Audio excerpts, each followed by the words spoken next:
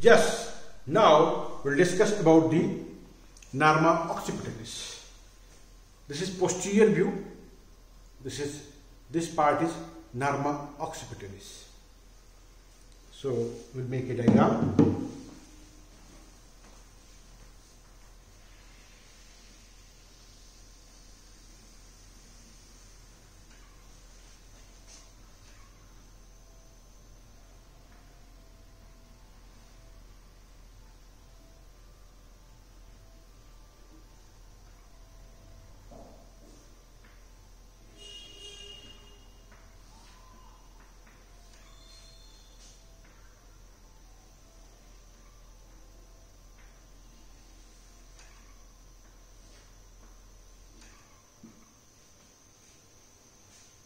Here you can see this is position of sagittal suture. This is sagittal suture, and here is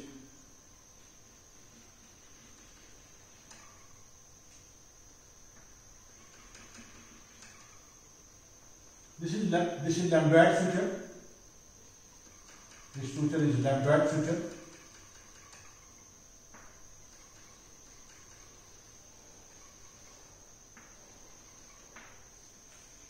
And if you see the bone, these two bones are the parietal bone. This is parietal bone, posterior part of the parietal bone. Parietal bone, posterior part. This is parietal posterior part. Here is parietal foramina. This bone is occipital bone.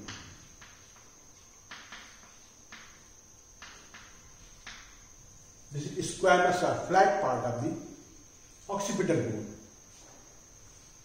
And this is mastoid.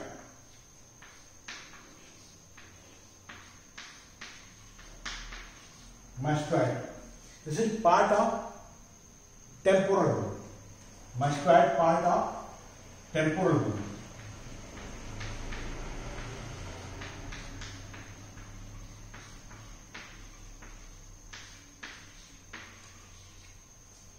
Mastoid is breast. It is like breast. So this is mastoid part of temporal bone. So in norma occipitalis, you can see all these bones and sutures. This suture is sagittal suture. This suture from here to here, this is lambdoid suture. Lambdoid suture.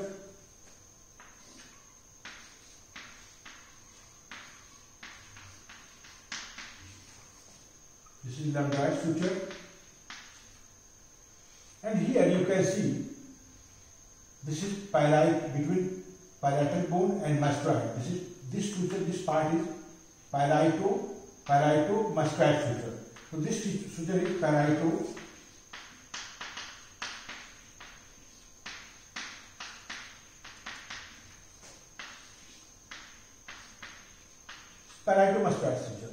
And then here you can see this is occipital bone and this is mastoid bone, and this part of this suture is from here to here. This is occipito-mastoid suture. This is occipito-mastoid suture. Occipito-mastoid suture. And here you can see the joining point. This point is point where this lambdoid suture, parieto-occipital suture and parieto-mastoid suture and occipito-mastoid suture.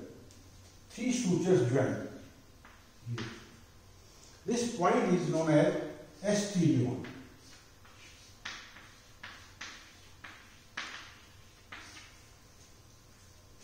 Here, a membrane's gap is present, that is known as posterolateral fontanelle. Posterolateral fontanelle. Posterolateral fontanelle or muscoid fontanelle. At this side, this membranous gap is closed around the 12th month.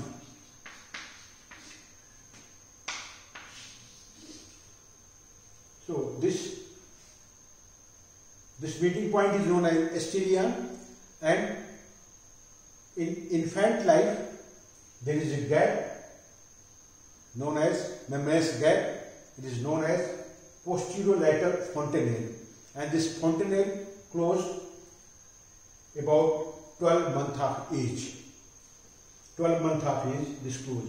And here, as you know, this point is, this is lambda,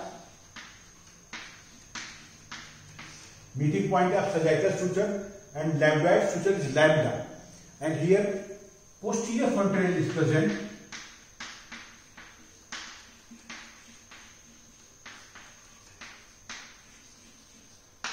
It is closed during second or third month of life. During second and third month of life or age. So this is lambda, and here is posterior fontanelle. This is posterolateral fontanelle. This closed around the age of 12 months, and this closed around the age of 2 to 3 months. This membranous gap. Another thing, here a foramen is present in the muscoid bone. This is muscoid foramen.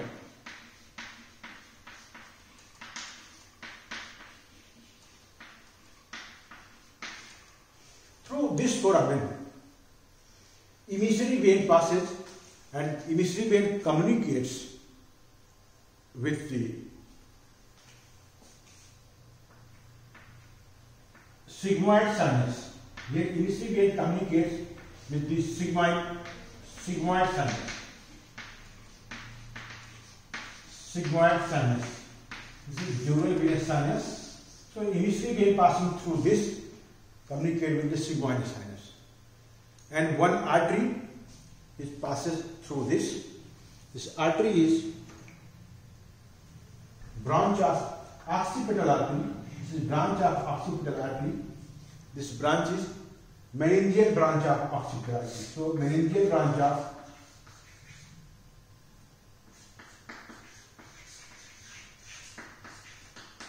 occipital artery passes through. And vein is emissary vein. Vein is emissary vein passes through and communicate with the sigmoid sinus. So this is muscoid foramen. Another important thing is present here. This is external occipital protuberance. Here one protuberance is present. This is known as external occipital protuberance. This is external occipital protuberance. And from here to margin of the foramen magnum, this is external occipital crest is present. So external occipital protuberance, external occipital crest, and from here transverse ridge arise, transverse line arise. This is known as superior nuchal line. This is superior nuchal line, and this line and external occipital protuberance, this forms borderline of the head and neck.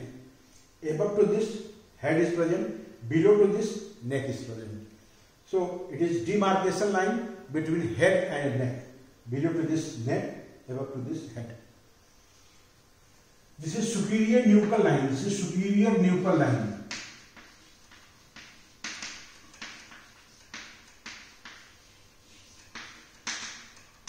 nuchal means neck, superior nuchal line. This line is superior nuchal line.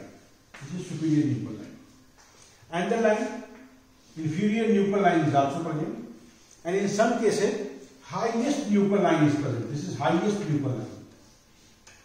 Highest nuchal line. So highest nuchal line, superior nuchal line, inferior nuchal line is present. You have seen lecture of the scalp, occipitofrontalis muscle. Occipital belly of occipitofrontalis muscle is attached with the highest nuchal line. If highest nuchal line is not present, absent, in case of absence of this highest nuchal line, then superior nuchal line gives attachment to the occipital belly of occipitofrontalis muscle.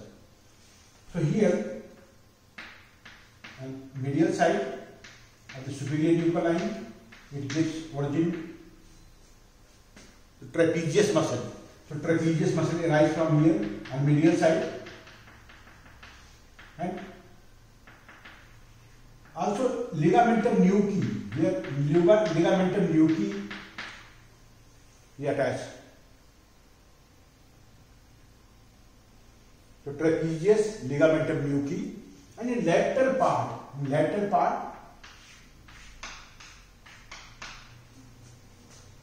there is insertion of sternocleidomastoid muscle in upper part, and in lower part, splenius capitis. In lower part is splenius capitis and sternocleidomastoid. So these are the line and protuberance present on the occipital.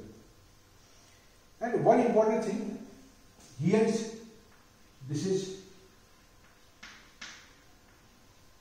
most prominent point in the center of this protuberance. This is most prominent point present in the center. This is known as inion.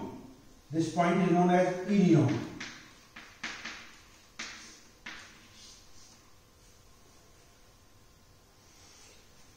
Just above the inion, here you can see here another point is present, that is known as occipital point. This occipital point is important because if you measure occipital point from occipital point to glabella, this is farthest point from the glabella. If you use calipers and measure, this is glabella and this is inion. Just above the inion is the occipital point. So from glabella to occipital point, if you measure, this is farthest point of the head. If you see this, here is glabella and here is, this point is external occipital protuberance, and in center you can see in center, this is inion. Just above to this point, this is farthest point. If you measure by calipers from here to here, this is farthest point. So this is the occipital point. Occipital point, inion, external occipital protuberance and external occipital crest. Here you can superior nuchal line. This is superior nuchal line and here is inferior nuchal line. Superior inferior nuchal line. And here you can see this process is breast-like process. This is mastoid process. Here is mastoid process. And here this suture is sagittal suture. And here is lambdoid suture. This is lambdoid suture. This is lambdoid suture. And this point is, here lambda is present and posterior fontanelle present up to 2 or 3 months of the life. Here. And here you can see there are under suture. This suture is parieto-mastoid suture and occipito-mastoid suture. Parieto-mastoid and occipito-mastoid suture here. And if you see, here is foramen. If you see this foramen, this is muscular foramen. Through this muscular foramen, here you can see the occipital artery. One branch, that is meningeal branch of occipital artery, passes through this foramen, occipital foramen, and emissary vein passes through this and communicate with the sigmoidal sinus. So this is all about the nerve occipitalis.